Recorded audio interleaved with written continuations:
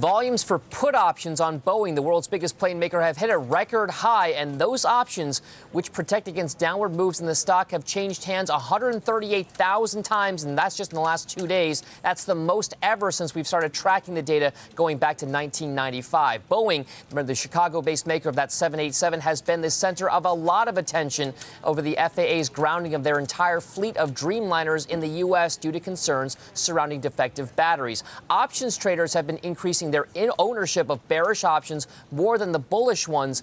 The ratio between outstanding bearish put options versus bullish call options has climbed 20% from its lows in November. 3 of the 5 most actively traded contracts in Boeing yesterday were bearish ones. So bottom line, Boeing will be a stock to watch over the next few months as the investigations into the 787 Dreamliner continue.